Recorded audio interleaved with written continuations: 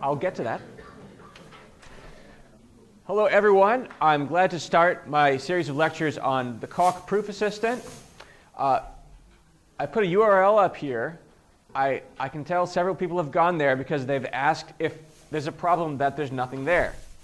In fact, that is precisely the specification for this point in time, and files will pop up there after the lectures containing the code that I showed in that lecture.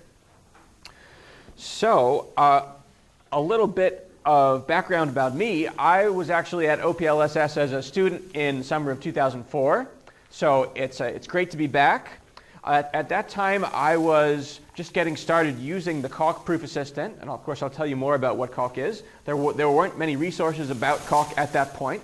There weren't any books or anything, so I'm glad to have the chance to contribute to providing more educational materials and an introduction to Calc in this setting, and hopefully you'll find uses for it in various different kinds of research projects and maybe even practical stuff. I also wanted to mention, in the context of this summer school, applications of type theory and so forth, one of the other hats that I wear besides using Calc to do formal proofs is designing and implementing a programming language called Web, which is a domain-specific language for web applications that is actually based on dependent type theory. It powers web applications that together have thousands of users. By some halfway reasonable measures, it's the highest performance web framework today. So if you want to get more information on that, visit my webpage, which is easy to find as long as you know how to spell my last name, which is close to a globally unique identifier. And that's also a prefix of the URL written there is my homepage. So, yeah, so let me say a bit more about what is Calc. Peter already explained a bit about this, saying that you might want to use the AGDA system for programming, and you might want to use the Calc system for proving large theorems. I think that's a pretty good summary, and let me draw a picture that sort of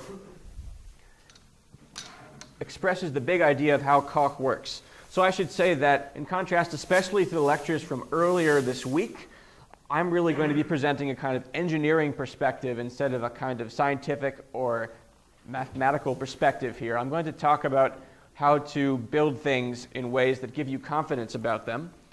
And Bob Harper mentioned that he saw a kind of failure mode in past years of this summer school where people were proving all these theorems and they didn't know quite how it worked, but the proof assistant accepted the results. For me, that is a great outcome. Understanding is an expense that you want to avoid wherever possible when you're building something, right?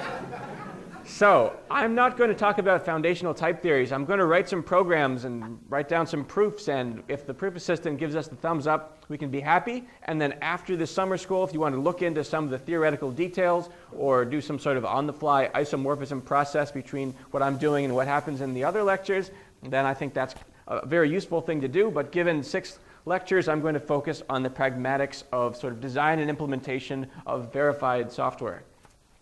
So what exactly is Calc? What does it help you do? So at the center, there's a type theory called Galena.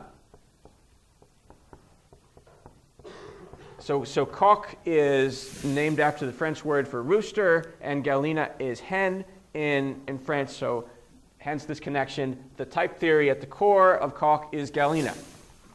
And there is a type checker,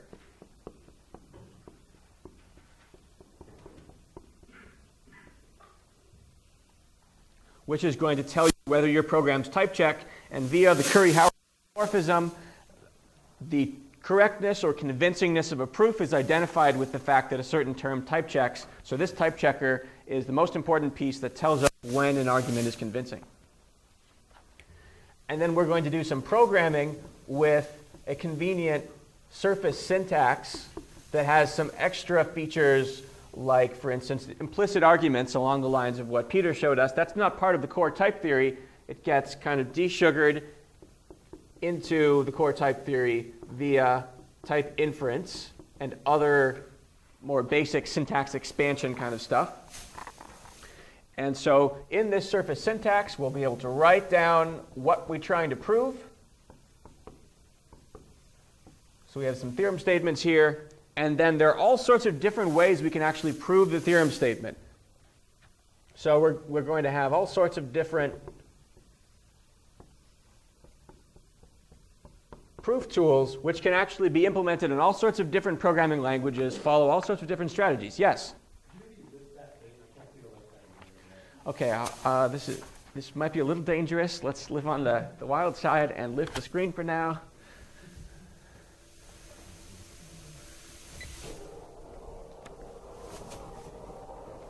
Sure. Right. So we have all these different things. These are programs that know how to build terms in this type theory. So there's sort of human input coming in on this side, driving these different tools, which live in an ecosystem that its center is producing terms in this one type theory, the global standard of meaning in Calc proofs. And the most important one of these boxes is what I'll call the tactic engine. We have a language called LTAC, which is basically a language for writing proofs in a kind of style that transforms one thing you want to prove into some other things that you want to prove, which imply the original thing. And so what we do is we write what's called a proof script, which feeds into the tactic engine. And the proof script can also orchestrate calling other proof tools like SMT solvers or whatever else that have been instrumented to produce these terms in the type theory in the end. So one of the most important things about this picture is how we can draw a kind of a boundary between these regions. Essentially, you can draw a box that excludes all those details of how we come up with the proofs. And so then this region here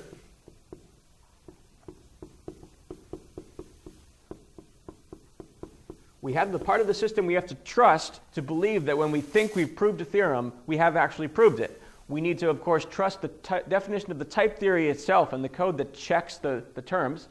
We need to somehow believe enough about this process that goes from surface syntax into the type theory. And we need to believe that we stated our theorems correctly.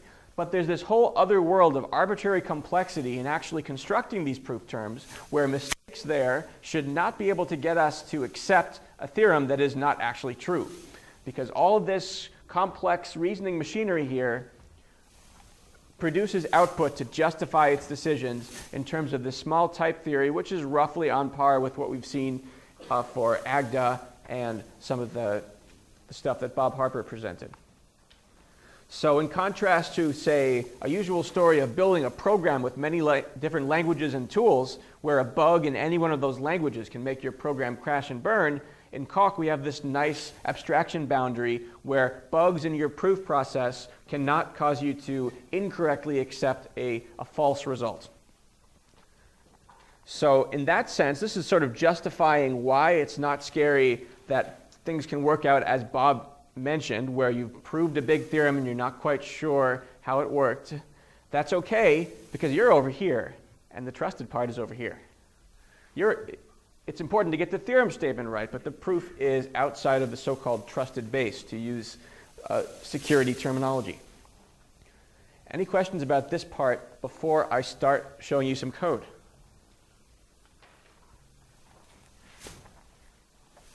Okay.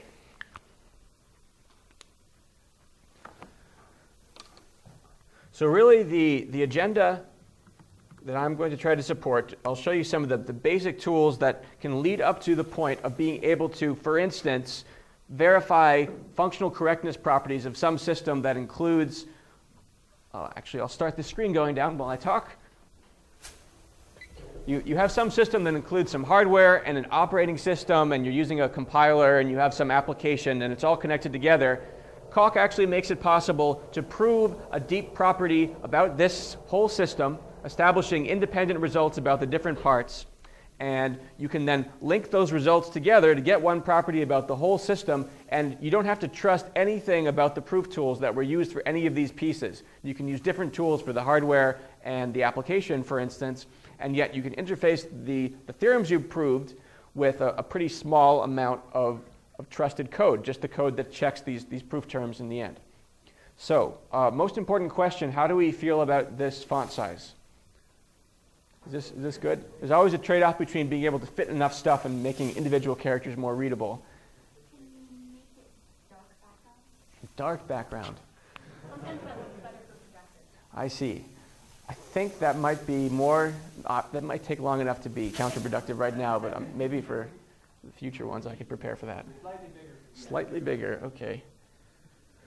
In that case, let's, anyone have a favorite Emacs font size that would be perfect here? I can start with this one that I sometimes use. We'll see how that goes.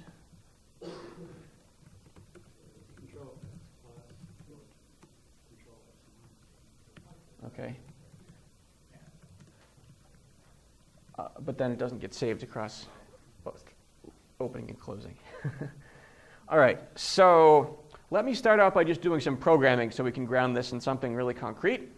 I'm going to, so first I'm in Emacs, and I'm using an Emacs mode called Proof General. There's also a standalone Calc IDE that some people like to use. I have minimal experience with it myself. I prefer to stick with Emacs. And another important point,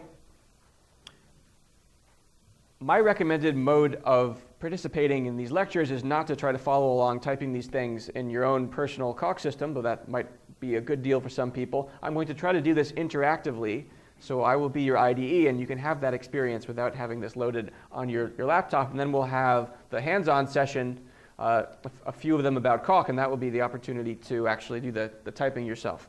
So I'll be asking for audience participation here, trusting each person to judge whether their level of familiarity with Calc is such that they'll get the answers too quickly and it's not worth chiming in when I ask for advice about what to do at each point. I'm hoping we can kind of learn together about the right way to drive this kind of tool. And yeah, like I said, this code will appear at that URL after this lecture is finished, and so on for each of the future lectures. All right, so the basic mode is a little different from the one we saw with Agda. We're going to basically move the cursor to some point and then say, I want Calc to run to that point also. And then the background changes to this different highlighting to indicate that this content has been processed. All the later content that's not highlighted has not been processed, and for all we know, it could be full of typos. Probably not true in this case, but we can proceed very incrementally here. And here's an example of a comment. Calc is happy with the comment. It's a good start. So here's an example of an inductive type definition which corresponds to an algebraic data type definition in, say, ML or Haskell. We're saying, I'm introducing a new type called EXP, or exp for expression, and it's a set. Here set means the same thing it's meant in several contexts in other lectures. And there are three constructors for building expressions. We have one called constant that takes a natural number, written as nat, and produces an expression. So let me actually write up on the board grammar for this, just so it's completely clear what we're talking about. This is basically saying an expression is a number or an addition of two expressions or multiplication of two expressions, and the numbers are drawn from the natural numbers.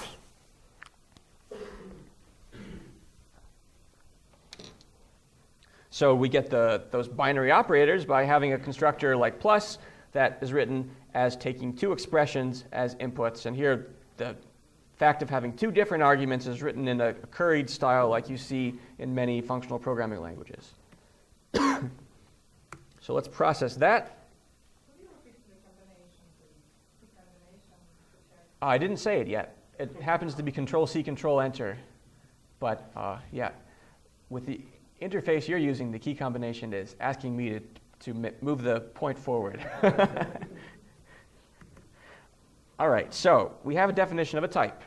And now we might want to define an operation on that type. Here's one called eval that is going to take an expression and evaluate it to produce a number. So we write the keyword fixed point for a recursive function, and we give a type for the argument, and here's the return type. We use a pattern matching construct, which is very similar to the ones in ML or Haskell. We check to see what kind of expression we're working with. If it's a constant, we just pull out the number n, that is the argument, and we return that. If it's a plus, we get two sub-expressions, E1 and E2. We should evaluate those and add them together. And if it's a times, we do the same thing where I write a star instead of a plus. You can use Unicode in Calc, but I'm not going to be doing it, so we have an asterisk instead of anything fancier.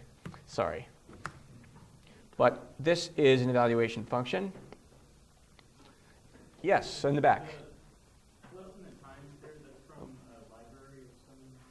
Yes, I'm using standard library definitions of arithmetic on natural numbers here. In a few moments, we'll go back and reconstruct that stuff from more first principles. Yeah? Are there any requirements for function termination? There are. All the functions need to terminate. And I won't go into too much detail about that here. I will, by purest coincidence, write only definitions that Calc accepts as terminating. The conditions are pretty straightforward, but there are some twists. If you happen to know the keywords primitive recursion, that's basically what it is, but it means something less primitive than in other contexts. Were there any other questions? Yeah? Just so I understand, the fixed point says that it only takes one argument, which is that expression. Right. And it returns a match. Right.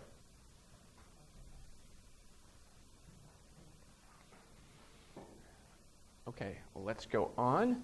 And I have one more function here, the kind of thing you only write when you're looking for an example of a theorem to prove.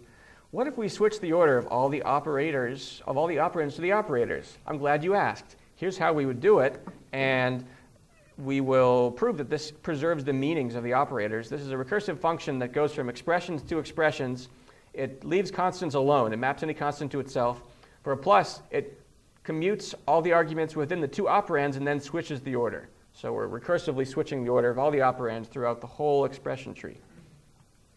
And this also is a well-founded definition.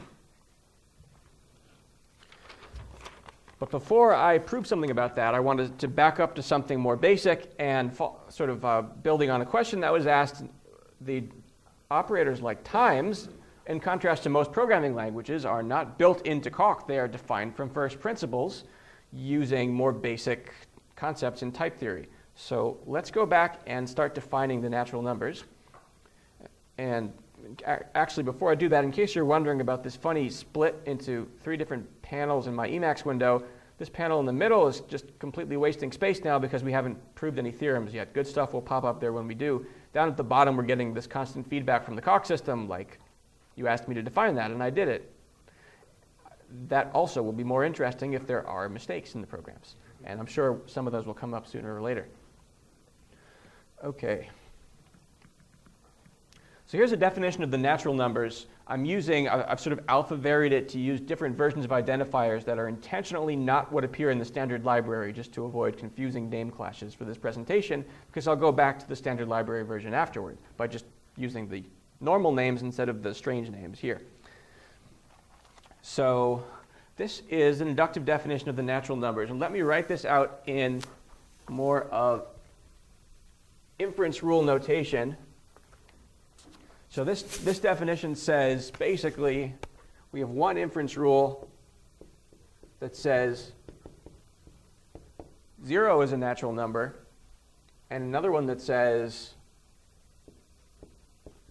we have this function SUCC that stands for successor, or +1. So if we have some natural number n, then its successor is also a natural number. It's kind of the most basic inductive definition that is not trivially recursive. It's a definition of a type in terms of itself, and it happens to correspond to our usual intuitive idea of the natural numbers. We can write any number. We have any number k is really just encoded as the repeated application of this successor function k times to the 0 constructor. So that's the isomorphism with our usual grade school idea of what are natural numbers. But to test that this is a useful definition, we might want to reconstruct more of the grade school operations, like we might want to add two numbers together. So here's a recursive definition of add. I guess this is along the lines of what Bob showed in an earlier lecture, just with different syntax, where you have two natural numbers, n and m, and we're going to produce another natural number as the result. And so we check. As in his example, we can sort of do recursion on the first argument or the second one. I'm going to do the first one here because that happens to be the convention in calc at least.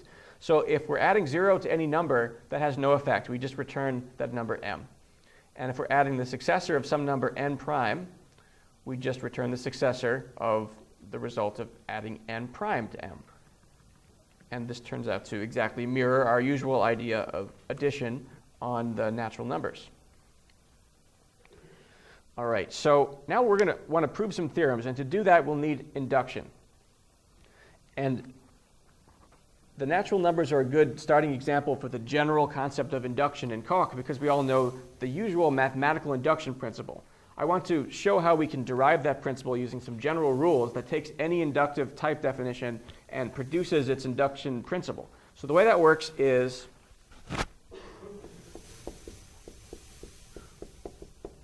we want an induction principle to show that for all n in the natural numbers, some predicate holds of n.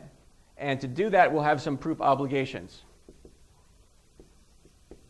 And we can read those obligations off of the inference rules that we use to define the original type itself. I'll erase this part because it's not directly related.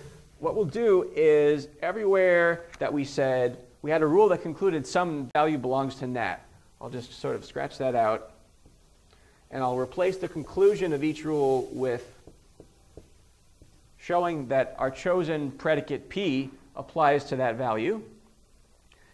And then I'll add an extra premise to this one rule that includes a recursive mention of the same type. And I'll say also that p holds of n. So I've taken these inference rules and I've turned them into specifications of what you, the person invoking induction, need to prove to come up with the conclusion that you're looking for. And so the rule is, if you'd like to show that some predicate p holds for all n, show that it holds for 0, and then show that it holds for the successor of a number, assuming that it holds for that number itself. So this is a general recipe, and we'll see a few more examples of taking an inductive definition and deriving a sound induction principle that we can use to prove properties of it. So let's put that to work here.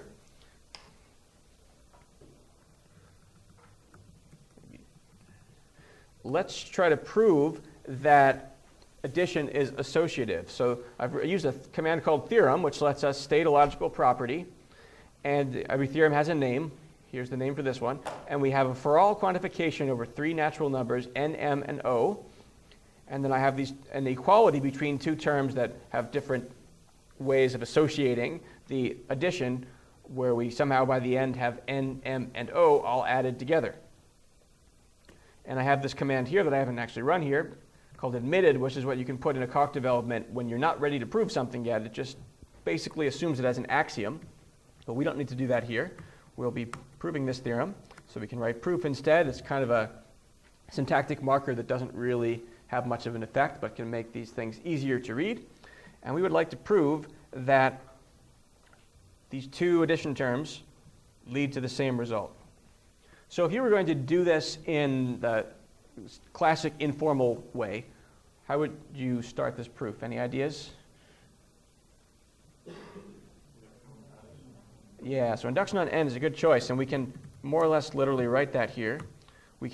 This is our first example of what's called a tactic. It's a program in this language, LTAC, which is a domain-specific language for constructing proofs in a way that every operation knows how to build a term in the type theory that justifies the decision. And indeed, though I won't go into the details here, this theorem statement here is really just a particular dependent type. This for all is really a pi type or a dependent function type. The tactics will hide those details from us. They will do the work that you did in solving the exercises that Bob assigned. That is all built into particular tactics with names that are closer to standard mathematical practice. Was there a question back there? Yeah. To be clear, so the syntax theorem and proof, they come from the trusted part, and induction is the tactic that's outside the... That's right, yeah. You have to audit the way you've written your theorem statements. You have to audit commands like the one used here to begin the proof to make sure you proved what you meant to prove. All the details bracketed between the keyword proof and another one we'll see called QED. Those are, you don't have to worry about making mistakes there because they generate proof terms that are checked by this type checker here. Yeah? How do you see the proof term for induction? Well, you mean the general induction principle? So this is one of those, like giving a demo for high school kids about something dangerous. You show them something so scary they never want to do it again. I'm going to show you the induction principle for natural numbers. In general, it's the name of the type underscore IND is the name of the term. That's defined at the moment you write the inductive definition. So you can print that and, oh, it's just defined as a synonym for another more general thing. So this isn't nearly as scary as I was thinking, but let me put the more general thing here. And it's not going to be too bad either. It's a recursive definition using dependent types in a way that I don't want to dwell on too much here. But this is induction for natural numbers.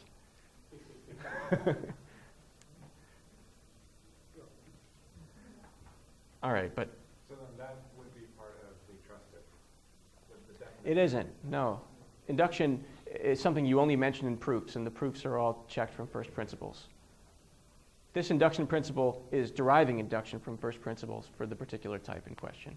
Okay. Yes? Well, here you selected the one from the natural number from the standard library.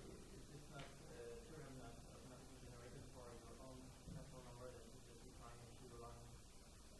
So I'm redefining natural numbers from scratch here, not using the standard library, and therefore none of the built-in automation support applies here directly. Well, here it's a nat NAT, why you define that natural whole. Oh, right, I probably checked the wrong definition instead of my own one. So really, this should look pretty similar. This is the principle for the one I just defined. It's the same one, modulo alpha renaming. All right, let me make that go away. All right, so we say this will be a proof by induction on n. We're referencing one of the variables that appears in this for all list. And then we have two sub-goals. Here we see, so this central pane is now active showing us what we need to prove. In general, we'll have a double line here, sort of similar to that line that you're used to in an inference rule. And under the line is something we need to prove. And above it, in general, will be assumptions, things that we're allowed to assume in that proof. So one of the most frequently used tactics or proof steps is one called intros, based on the concept of an introduction rule that is going to, in this case, take these two variables that are for all quantified here and turn them into free variables that appear above this double line. So now we have m and o available as natural numbers, and we need to prove this fact. It turns out a useful thing to do here is simplify according to the definition of add. Apply the definition of add to reduce this as much as possible. That's what a tactic called simple does, standing for algebraic simplification. So I'll run that. And now, this doesn't look too hard. Anyone who is not already familiar with calc have a guess what we might want to write on this line? Yeah, very close. Reflexivity. Whenever we get to the point where we're trying to show that something equals itself, then reflexivity is a tactic that will establish that. Okay, so we just did the base case of our inductive proof. And now there's just one sub-goal left, as this says. And we are trying to show that the theorem holds where we've taken all the places n appeared and we put in successor of n instead at this spot and this spot. And we have an inductive hypothesis that tells us the theorem holds for n, which is the value 1 lower than the value that we're focusing on here. So let me use intros to bring some of those variables above the line. And then let's simplify again. And we get to this form. So given what we have available in the assumptions above the line here, do we have any suggestions about a good way to finish this proof? Yeah. Right, we want to use the inductive hypothesis. In general, there are some choices about different ways of using an inductive hypothesis. In this case, a useful one is called rewriting, where we have some equation here. We want to find an instance of the left-hand side of the equation in our goal somewhere, and then replace it with the right-hand side of the equation. And we happen to have, right here, a match for the left-hand side of the equation. So let's use that and replace it using the induction hypothesis with what we find on the right-hand side up here. So I'll rewrite IHN. So all of our assumptions have names. We usually call them hypotheses, and the induction hypotheses tend to have names starting with IH. This is built-in behavior of the induction tactic. So when we do that, we're in good shape because now the two sides of this equation are literally equal, and we can write reflexivity.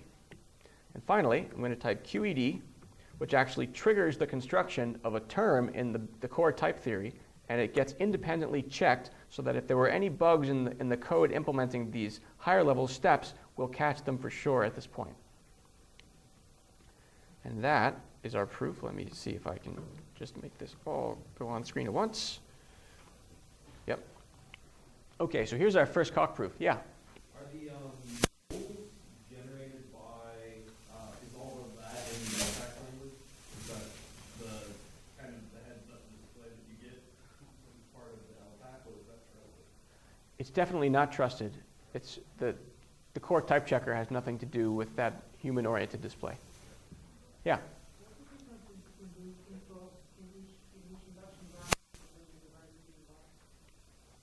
If you do it at the very beginning once, if I added an extra intros here, then you'd get this behavior which is counterintuitive to many new Coq users, in that the induction hypothesis would no longer quantify universally over M and O. They would be fixed for the course of the proof, which probably works fine for this proof. For others, it would be too weak of an induction hypothesis, and you'd then have to go back and strengthen it in the way that we're used to from proofs on paper to include more universal quantifiers instead of treating values as constants.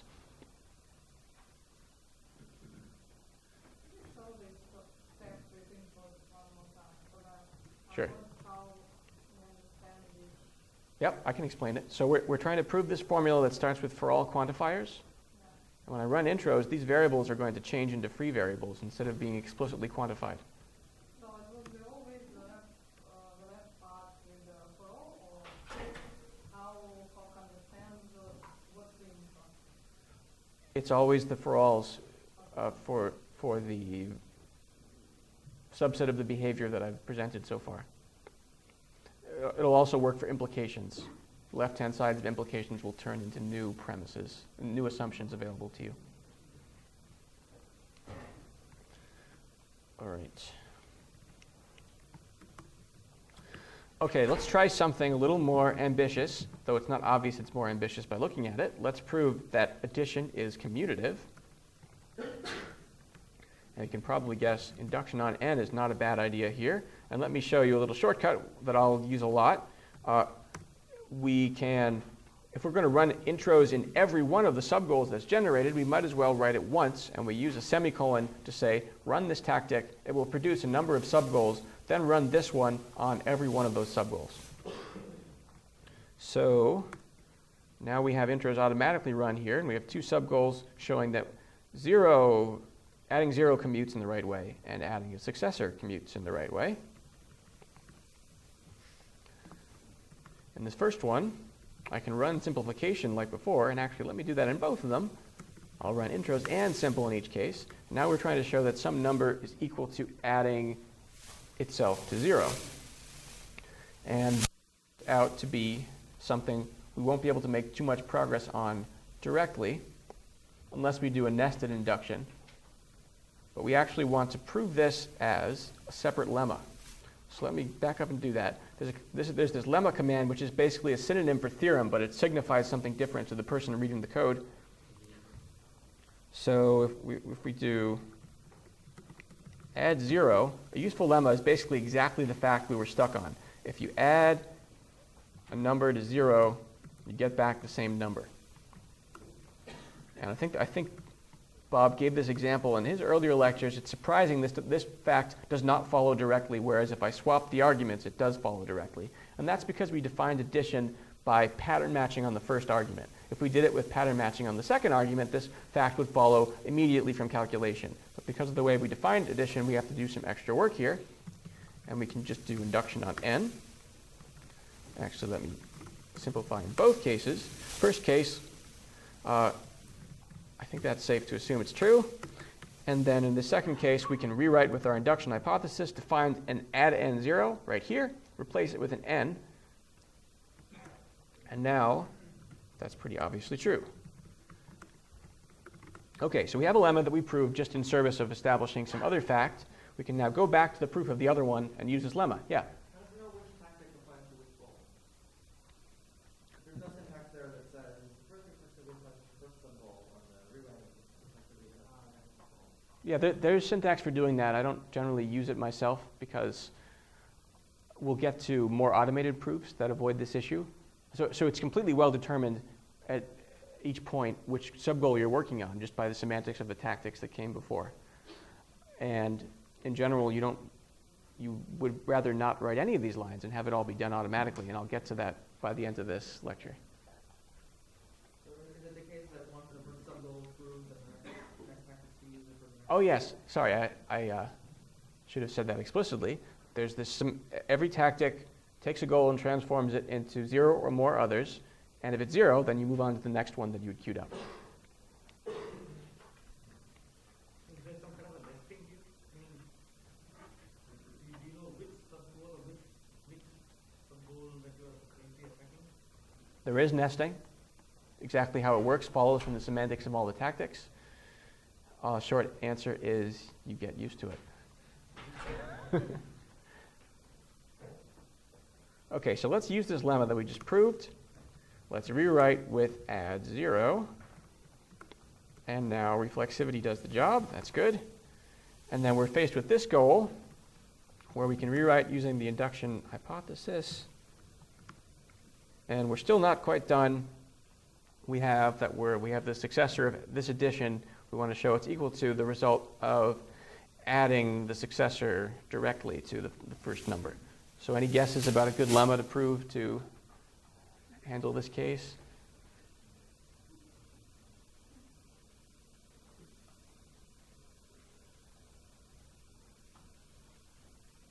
We can.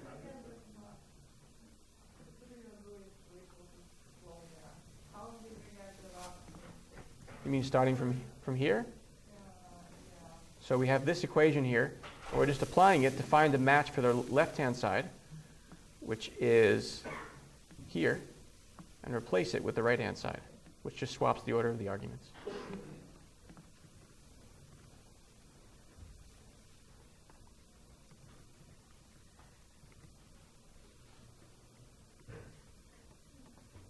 So we can basically take the dual of the lemma we proved before to finish this. And in fact, I will even copy and paste this and change it up a bit.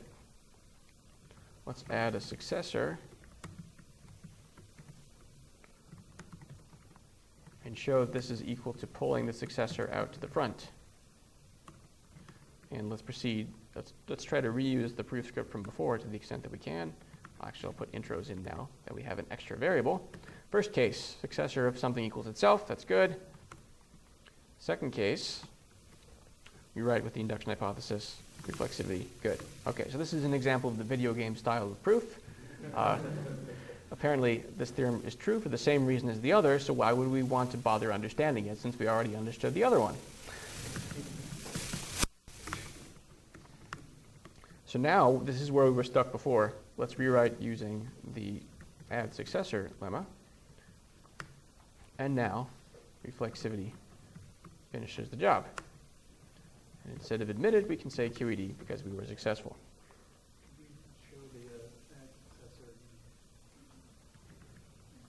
I can make it print the type down here.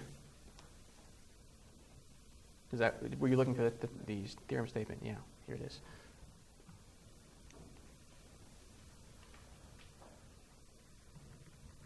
Okay, any more questions before we go back to the first example that I said we needed some practice with natural numbers before we were ready to go back to the program transformation example? Okay. Question. In terms of terminology, what things do we call tactics? Like you rewrite a tactic as well? Yes.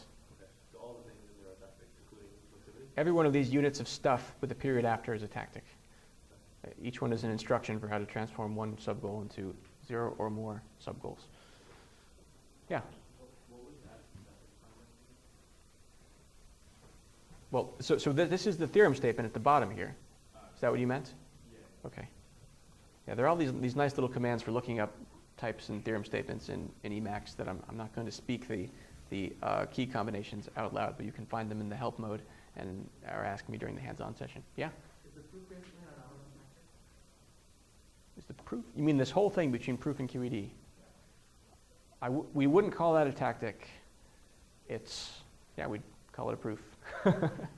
Because it's not something you invoke again in the same way. I Yeah. guess kind of my question is, presumably there's some way of constructing the tactic from a sequence of...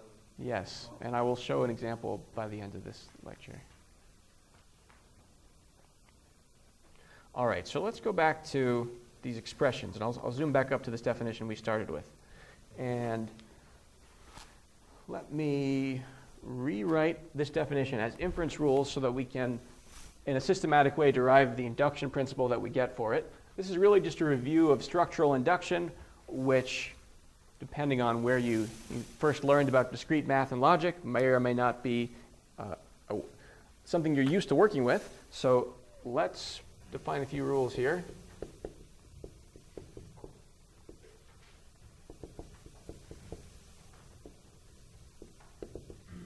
So this rule says, by the way, I'm going back to the natural numbers from the standard library, so I'm writing nat instead of natural, so we can reuse all the standard library stuff, like multiplication, which I didn't define from scratch yet.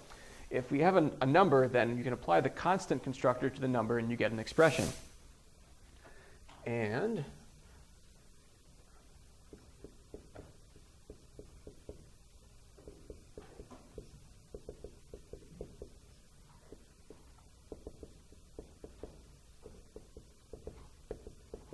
if you have two expressions, then you can apply plus to them, and you get a new expression. And finally,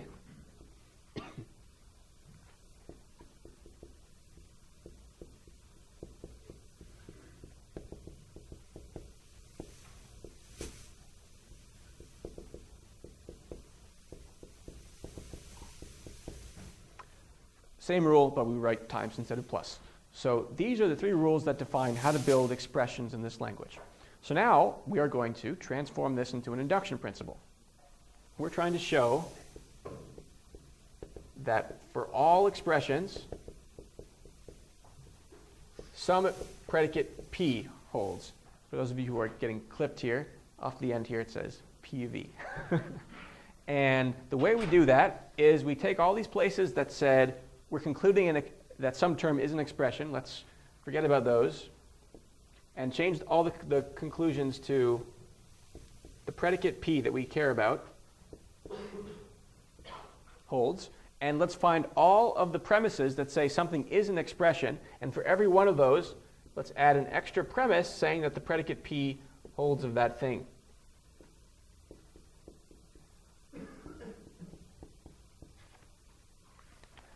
And now we have derived the induction principle. So again, we've sort of reversed the senses of this notation compared to where we started from. These are now, each of these rules tells you something you as the user need to prove when you invoke induction. You need to choose this predicate P, and you need to prove each of these implications.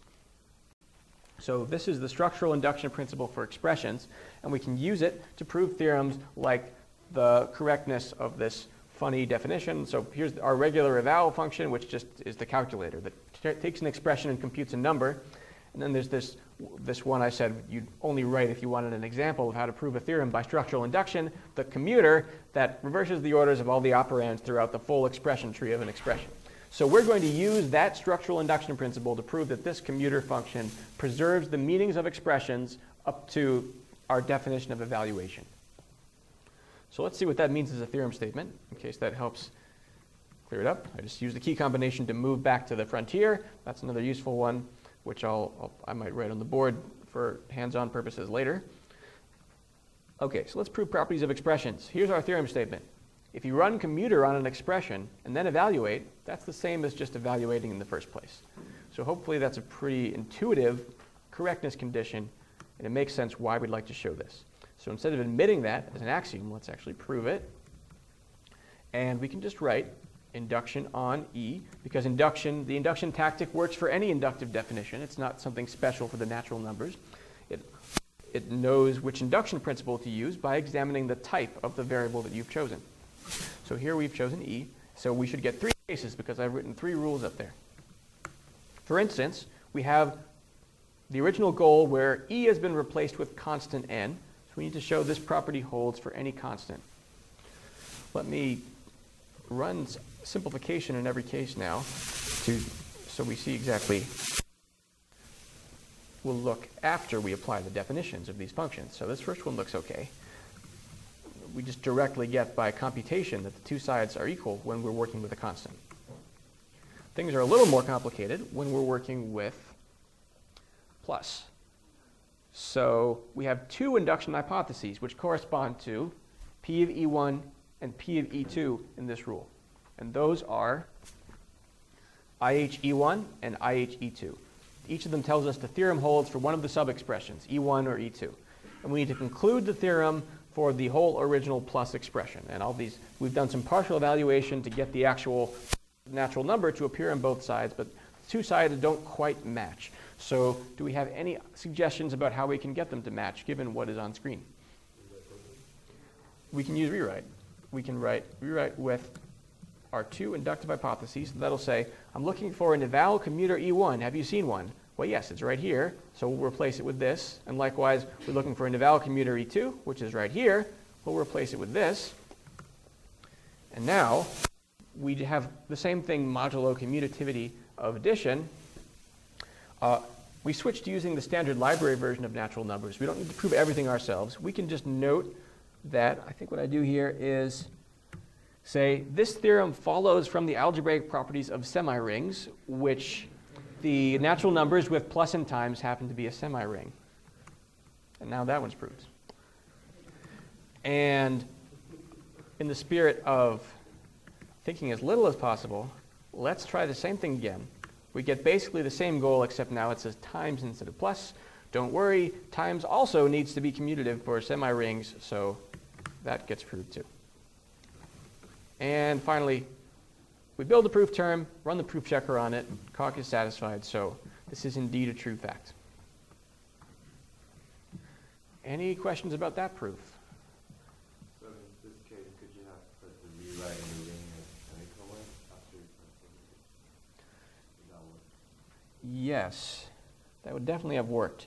And let me think, is this the right time for me to go even further in that direction and show some fancy stuff? Yeah, why not?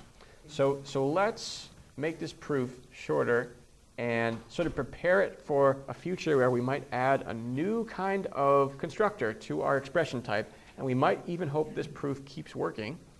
So one way of doing that is I'm going to do the following thing. I'm going to say, after you simplify, inspect the form of the proof goal. Here I'm using some of the features of LTAC that are relatively underused. It's a domain-specific Turing-complete language for inspecting proof states. And so I'm going to look at the goal and check and see, do I have some hypothesis H? Here H is a binder. It will match an arbitrary hypothesis. Is there some hypothesis that establishes some equality? I don't really care what it is. And I'm proving something. Let's rewrite with that. The human doesn't need to figure that out. I can just try all the possibilities. So yeah, in general, I'm not going to go into too much detail on these scripting features. This is meant to be more of an advertisement for something you might want to look into during the hands-on session or later. But you can notice that the rewrites we did were performed automatically. Instead of giving the specific rewrites, we gave a general rule that helps the system find the correct rewrites. So now all that's left to do in each of these cases is apply those ring axioms automatically via ring. And so I can just chain ring on the end here, and now it's proved.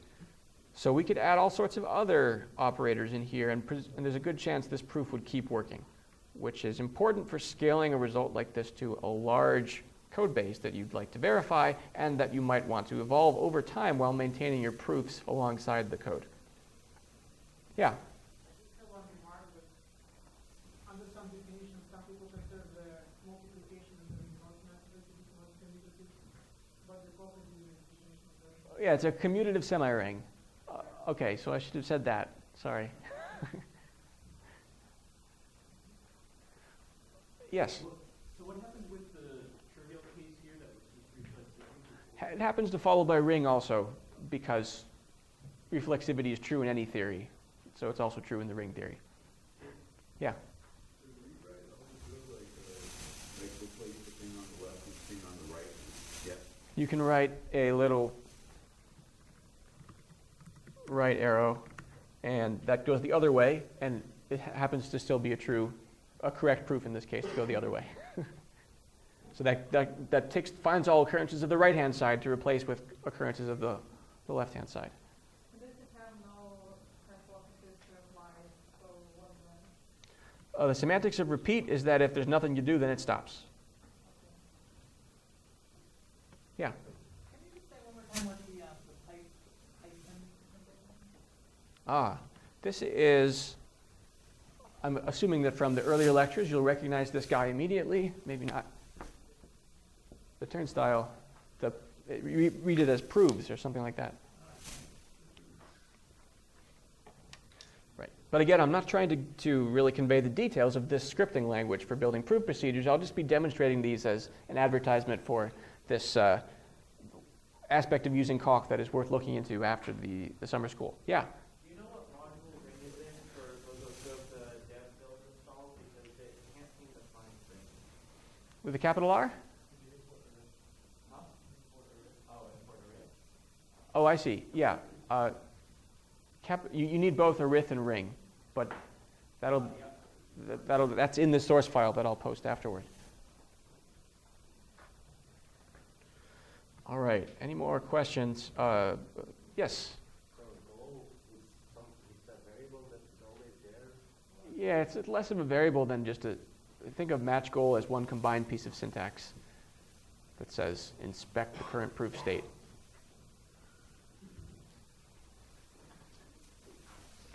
Let's look at one more example, which has to do with lambda terms and proving properties of operations on lambda terms. So one of the happiest moments is always deleting your old manual proof script once the automation works. So I'm glad we get to share this moment. There we go.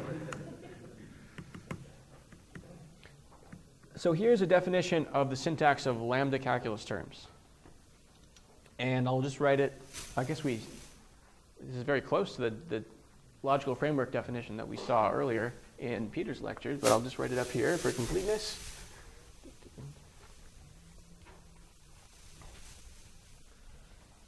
So that inductive definition is essentially saying an expression is a variable or a lambda abstraction or an application, which we can also rewrite using inference rules. So let me do that so that we can apply our recipe for getting induction principles. By the way, X is an element of the set of strings. It doesn't really matter what we pick, but this is sort of the human-friendly version of what the syntax of lambda calculus is. We could use numbers or any countably infinite set there. So if X is a string, then variable of X is an expression, and also if X is a string and E is an expression, then the lambda abstraction of X over E is an expression, and finally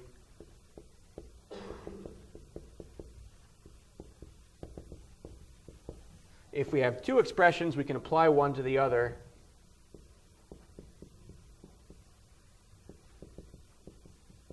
And we get a new expression. So this is the syntax of lambda terms.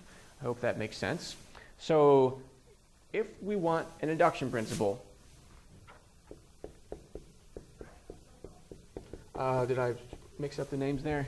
Oh yeah, right. I called them terms here to avoid clashing with the other definition I made, so I'll switch that. Thank you.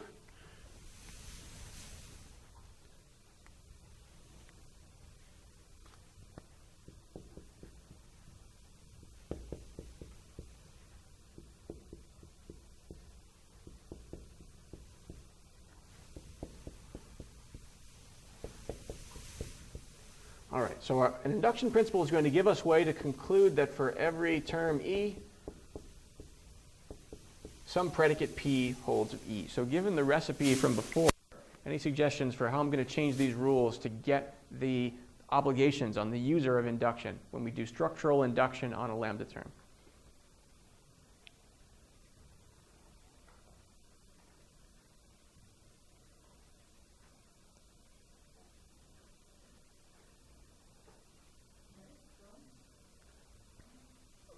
Right, at least in the bottoms of the rules, I'm going to cross out the fact that we're just concluding a typing fact, and then we'll change those so that they're still type correct. They're still making a mathematical assertion.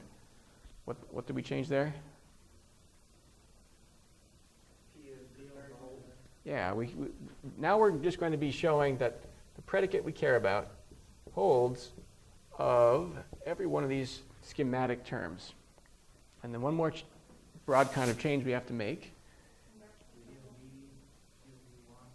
Yeah, and every one of these premises where we assume that some term, that something is a term, we'll add an extra premise where we assume that the predicate P holds of it.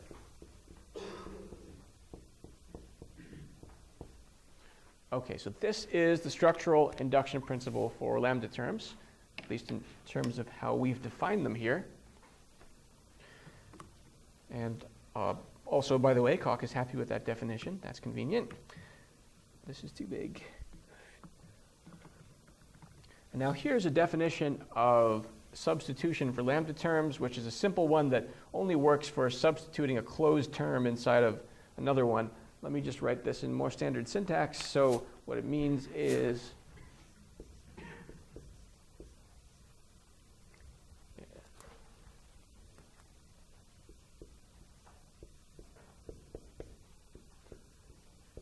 so this is the standard syntax that we've seen in earlier lectures of substituting a value, a term rep for a variable x inside of E.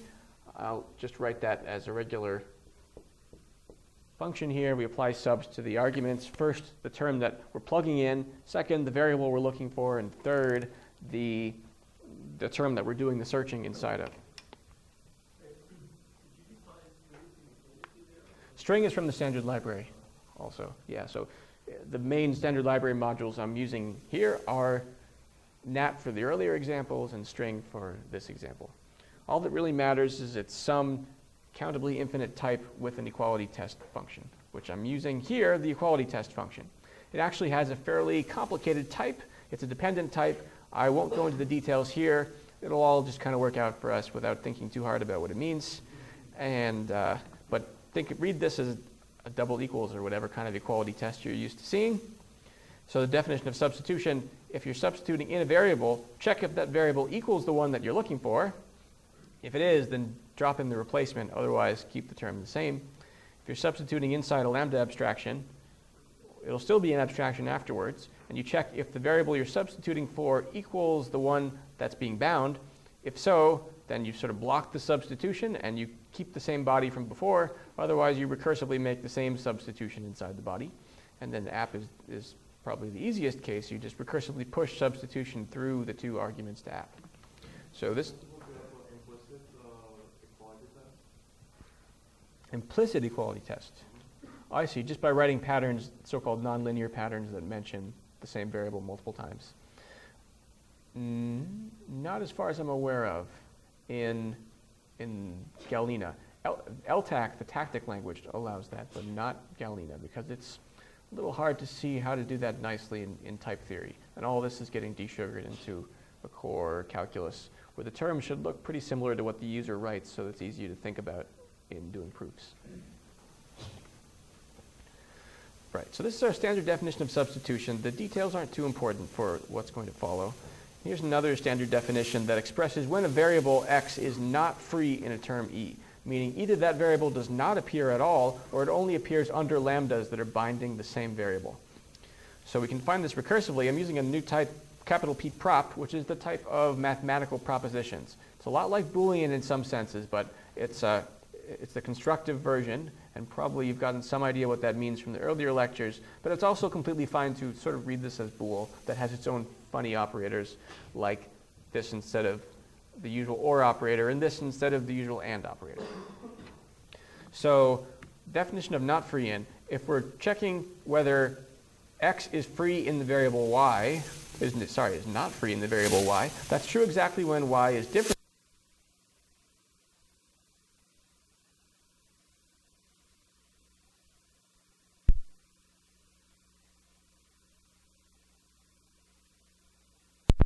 Abstraction.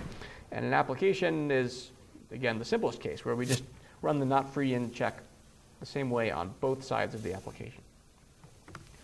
So there's that one. So here's a theorem we might want to prove. Let me space this out a little differently. We'd like to prove that substitution is commutative in an appropriate sense. I'm going to run two substitution operations with these. We're replacing variables x1 and x2 with terms rep1 and rep2, respectively. And I've switched the order of the substitution operations between these two sides of the equality. So I'll just write this in a more standard notation. Something like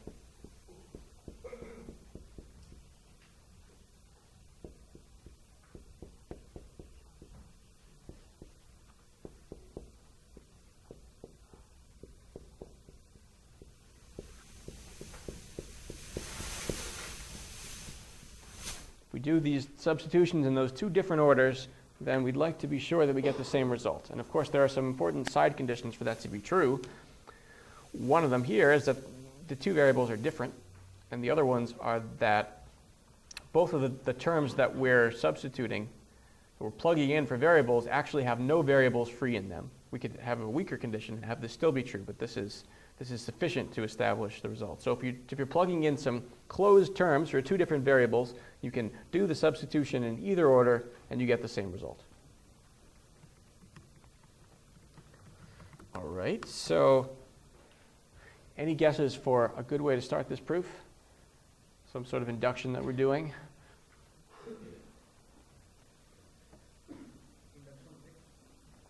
Induction on x. Yeah, I think induction on E is going to turn out to be good. So it happens the variables x1 and x2 are strings which do have inductive structure, though I haven't shown you the inductive definition, but probably that structure isn't too useful to consider here. And also the replacement expressions have inductive structure, but maybe intuitively you agree that we probably don't need to examine that structure for this to work, at least at the top level of the proof. So let's do induction and simple and intros here. And we'll get, well, because there are three rules over there, we'll get three cases.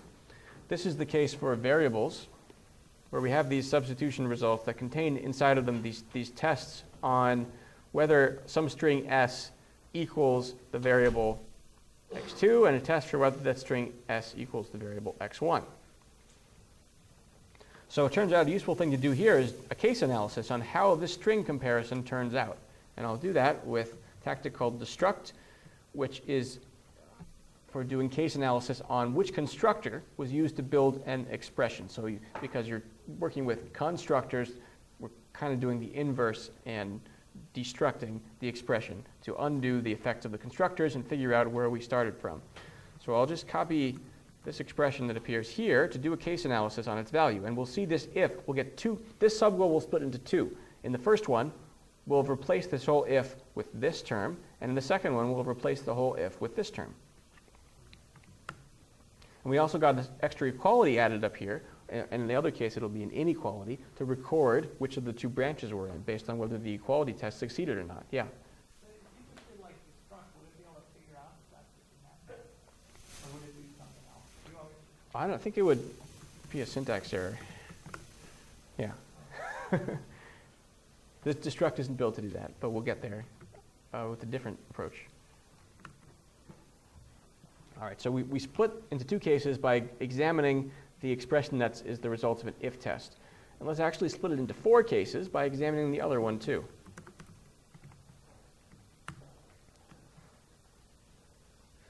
And now what we have here is that, well, apparently x1 is not equal to x2, s is equal to x2, and s is equal to x1. So how can we use that to prove this goal? Sorry?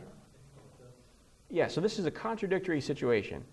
We can basically derive that s is not equal to itself by combining these 3 hypotheses. So we don't need to work too hard in this case.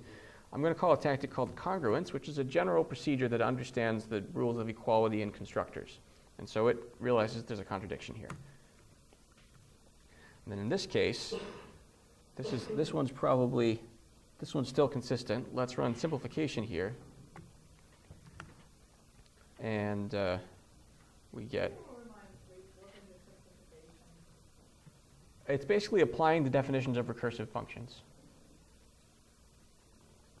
That's essentially all it does. Each recursive function definition induces a set of equations and it rewrites with those.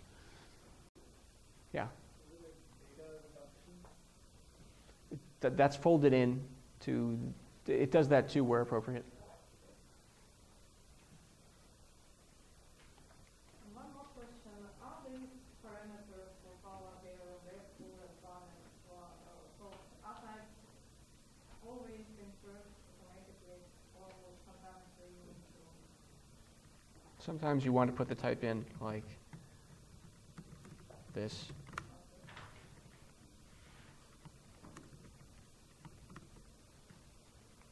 Okay, so we have 6 subgoals here, as this number says.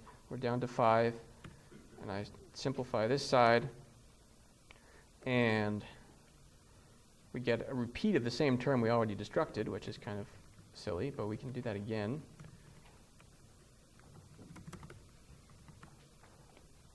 And now this is a useful case. I think this case is not contradictory, though the next one is. And what we actually need to use here is, at least the way I proved it before, is to use another lemma. So this fact is true. Any thoughts on what fundamentally makes it true? We have the one term we're looking to plug in. Let me just read this more intuitively first. We have rep2 is one of the terms we're trying to plug into this other term. And within the replacement, we're looking for all occurrences of this variable to replace with the other term we're looking to plug in. We want to know somehow this replacement operation here has no effect and we get back to the same term as before. Right, so we look up here, we see for all variables x, including this one obviously, then x is not free in rep2. So substituting for x should have no effect. So we would like to prove that as a lemma. So let's do that. I'll start by copying this so we remember what we're trying to prove. And make some more space here.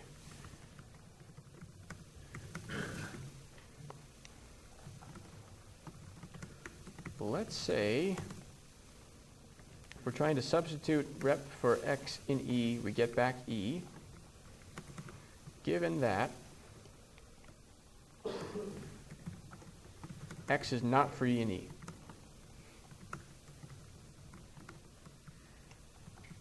So induction by E works here again.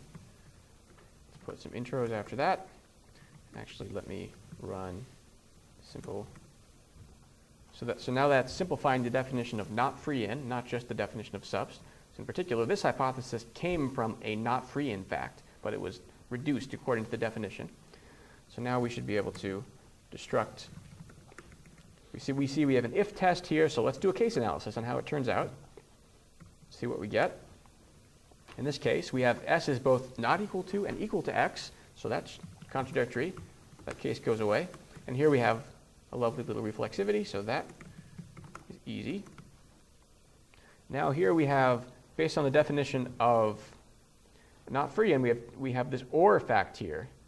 Either the string s is equal to x, which is the variable we're substituting for, and here s is the variable bound by abs, or x is not free in the body.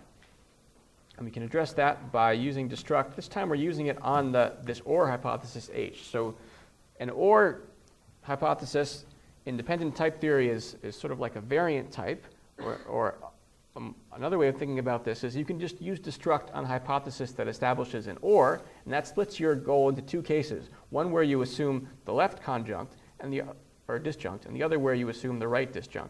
So now we'll split this into two cases, one where we know s equals x, and the other where we know not free in xe, and we need to establish the goal in both cases.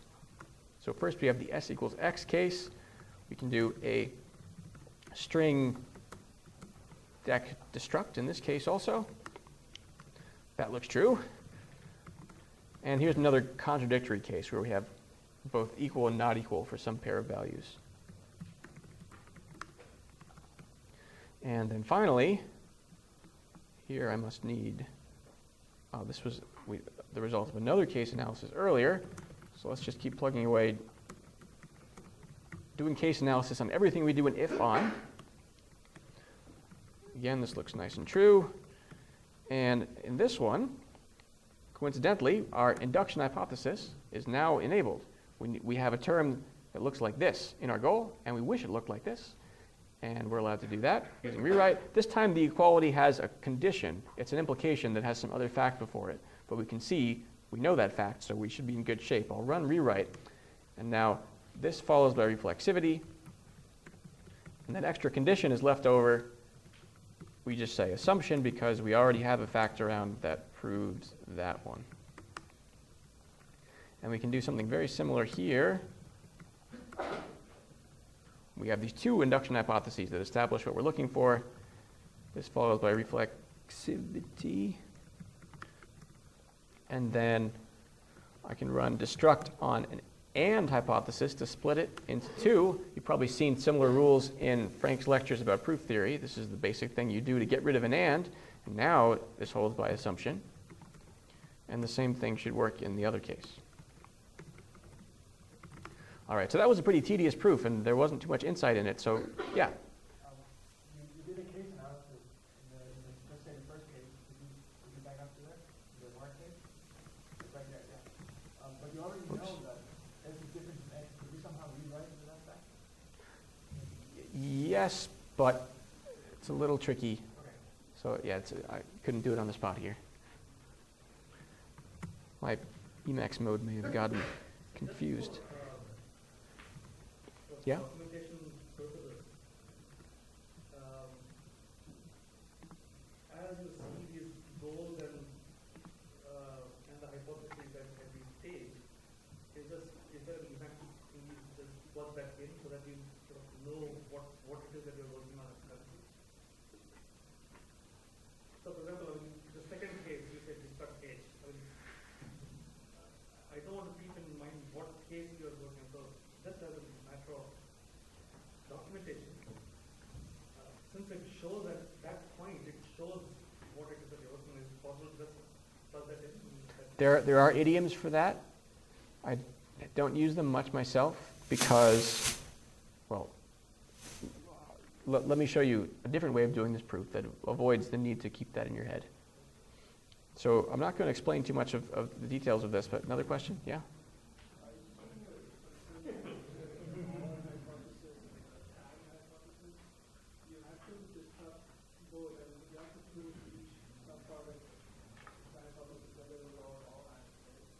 No. But you have to prove each subpart of the hypothesis. No, in both cases you get to assume the subparts of the hypothesis. Come back into assumption. Does it take any appropriate assumption from the list of the assumptions we have? Sorry, give me a second here. I'm going to restart this because it gets confused sometimes. Okay. I'll keep that in mind. And then where were we? We were at the first use of assumption. That's weird. Oh, because I changed something. Okay. What's the question? Yeah, when we apply the assumption, does the clock find any appropriate assumption from the list of the assumptions? Doesn't matter which one, as long as it matches exactly the goal, then that's just as good a proof as any other. Yep. So can you help me with your diagram over there when you look at the little propositions about the terms? I mean, I'm just a little bit lost on the structure, I guess, of what you're doing here. But, you know, over there in your diagram, you have the theorem statement part, or the trusted part. So that assumes that you're writing the right theorem statement. So like in between the theorem and the proof line, you just have to assume that you've written that correctly. Okay? And then I guess between the proof and the QED, those are the tactics. Right. But where are the, I mean, I don't understand. That's a theorem statement. It's one that's generated automatically, and it doesn't matter if it's correct because it's not your final theorem statement. It's a lemma within a larger proof. So the theorem statement is, for example, the thing that's X is a string and then composition bar X. Each one of these rules here is an implication that you must prove when you use induction. So the statement of the induction principle has each one of those rules as a premise.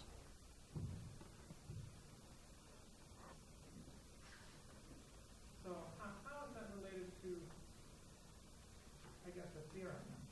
Like when you write theorem, I guess I forgot. If you go up some. Here.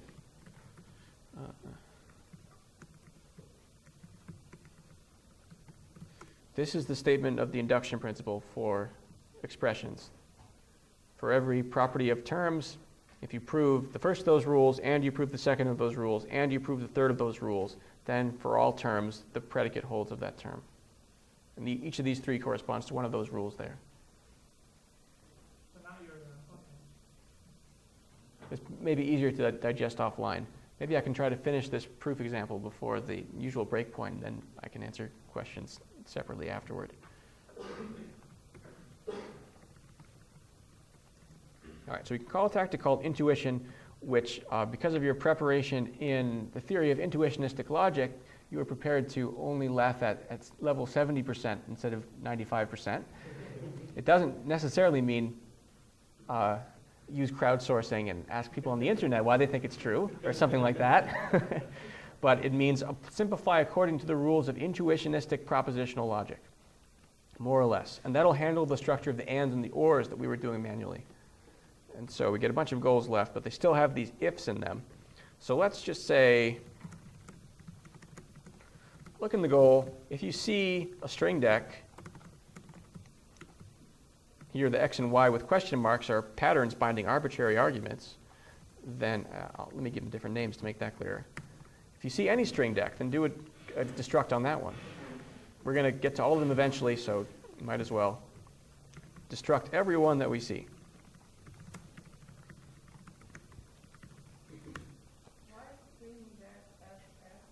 Oh, sorry, that was a mistake. Much better. Thank you. And now we have a bunch of goals left, and some of them, like this one, where this statement is both true and false, we can get rid of by calling this congruence procedure that understands equality, and that did it. So we can see there wasn't too much to this proof after all. So let's actually take this snippet of code and let's give it a name. A highly illustrative name like, say, T. So we can always remember it. Doesn't like that one. Oh, because, right, the induction shouldn't be in there. That we'll do manually. And now we can just write induction E, T. So this is what would be called like a proof sketch in a mathematical paper. And we can do that here, but it's completely rigorous. This is sort of the equivalent of in a paper about programming language semantics, a routine induction on E. So here's what it means formally.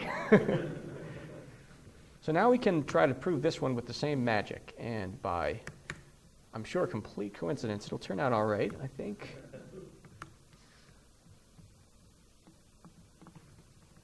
Let's see what's going on here. And then, well, it should have simplified at some point.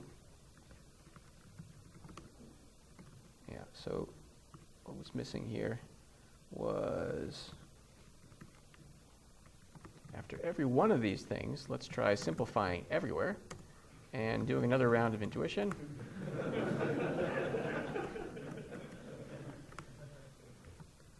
And now we're almost done. There are just 2 sub-goals left, and they happen to be precisely the fact that we just proved, so that's good. It'll turn out to be nice to make another version of this that's oriented in exactly the way the goal looks, so it can be pattern matched explicitly. I'll just switch the order of the equality. And this one turns out to be true by rewriting with the one we just proved. And then intuition can do the rest. So now let's register each of these facts as a hint that should be used automatically by Calc where appropriate. I'll add both of them as hints. And now we're done.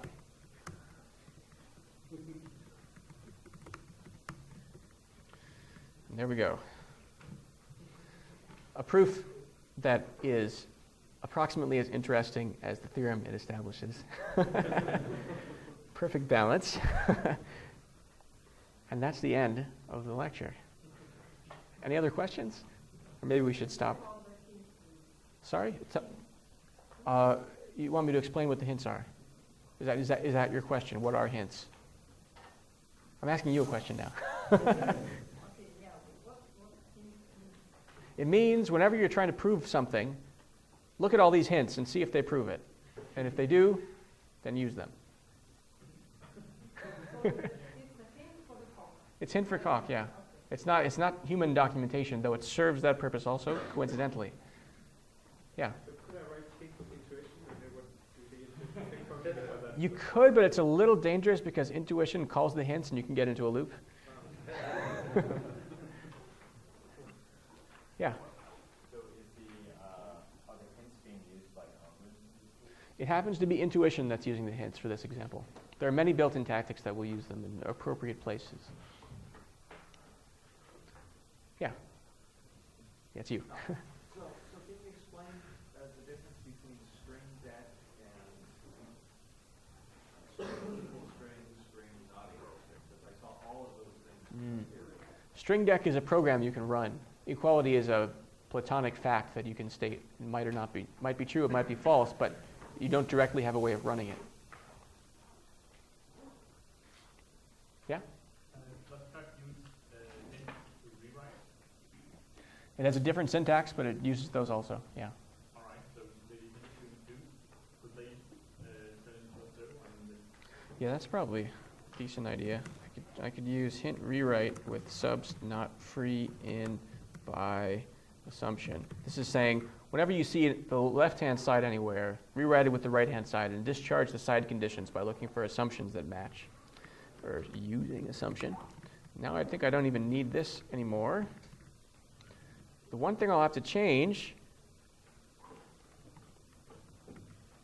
auto rewrite with core in star. And I'll put a try because it's going to fail for the first proof because there are no hints declared yet.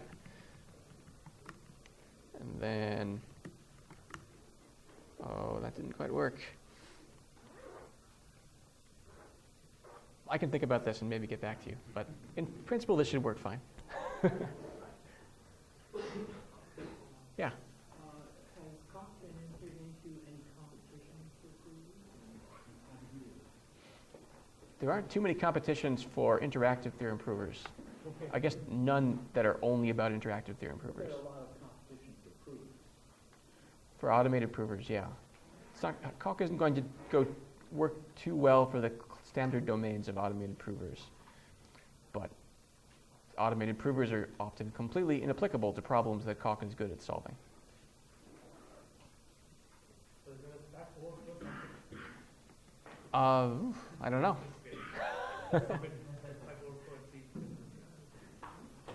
Yeah? So what's the computational front-end and the proof preliminary? Can we track those into programs and run them? Can we think about... You could. You always can, but they might just not be interesting programs. I guess this one isn't because we know equality is only inhabited by reflexivity. So here's a big complicated proof of reflexivity. Really for a complicated and interesting proof that might be interesting for and then we might care about its performance. Yep, I'm not going to be covering that sort of thing here. I'd say there's a greater than 50% chance that Bob Constable will cover it for a new Perl in his lectures. They do a lot of program extraction from proofs. In Calc, it's not so common to do that. You generally write a program and prove things about it. You can run the program, and you wrote it to be run, so it'll be fine.